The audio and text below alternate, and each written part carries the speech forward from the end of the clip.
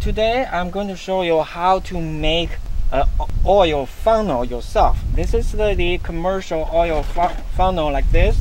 It will go in like this. It was pretty snug. And this is another type. This is pretty tight too. You have other type that this also works. But today I'm going to show you something alternative.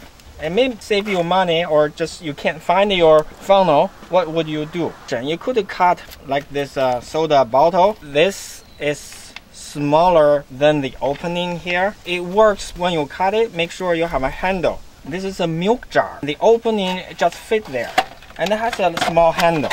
You really need to hold this so that it doesn't leak.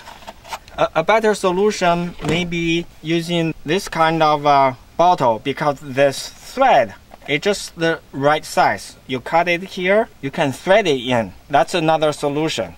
If you have a different kind of a bottle like this smaller, this will not work, but you still can cut halfway and try it.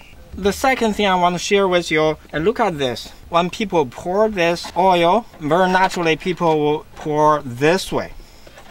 If you pour oil this way, think about all the oil is rushing here. It may splatter someplace. So at least beginning, you should maybe tilt this way. Experiment to see which way is better. So I'm showing you. So one hand, you really need to make sure this doesn't leak.